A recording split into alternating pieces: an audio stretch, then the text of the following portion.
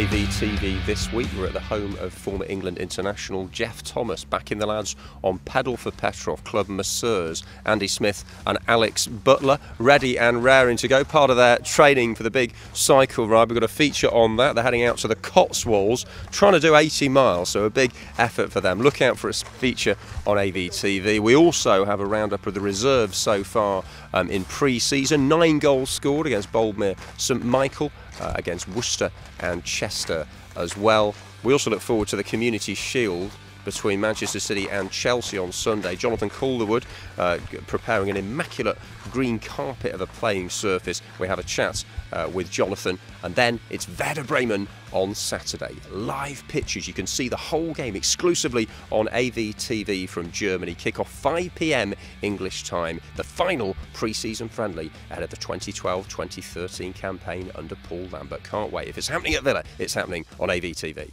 Well, obviously, like finding the news out about Stan, everyone was devastated, and just wanted to give something back and do something for Stan, trying to lift his spirits.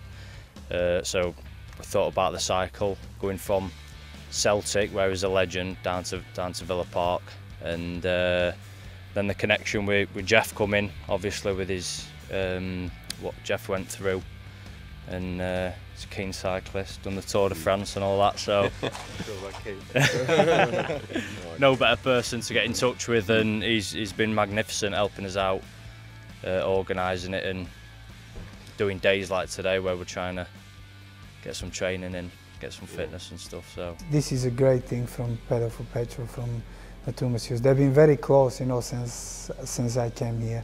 We've been very close, and it's great what they're doing for first for the leukemia research and for me as well. It's going to be tough for them, but they've been they've been working really hard. They've been pedaling hard. They've been training hard, and you know, I said to them, if I go in remission, you know, and I can do a bit of training, I can do one of the stages with them, so see how everything goes.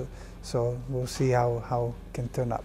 I mean, part of why we wanted to do it was obviously, well, the main reason was just to obviously cheer Stan up and show that, you know, we wanted to do something for Stan, and hopefully try and raise a little bit of money on the way, but to have the outpouring, not only from players at the club, but players that have played with him in the past, and obviously fans as well.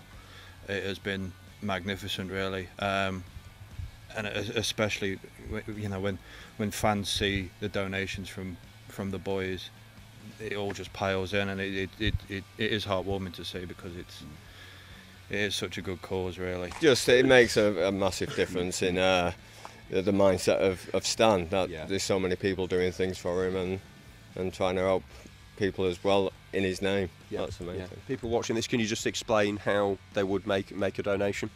Yeah, they can go on the Just Giving website, which is www.justgiving.com/pedal for Petrov, or you can text Stan91 plus your amount to 770.